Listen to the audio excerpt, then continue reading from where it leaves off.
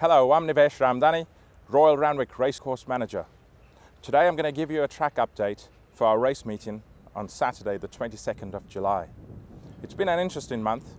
We've had a couple of good frosts, and as you can see, the track still presents really well. Despite the 20 mils of rain we received at Randwick last Wednesday, where other parts of Sydney and certainly none of the other tracks received as much rain as we have. I'm really pleased to say the track's a soft 5 this morning. And if the weather remains true, hopefully we can get to a good 4 at some point during that program. The rail for this meeting is out 10 meters. The last race meeting here at Randwick, we raced on a 7-meter rail position.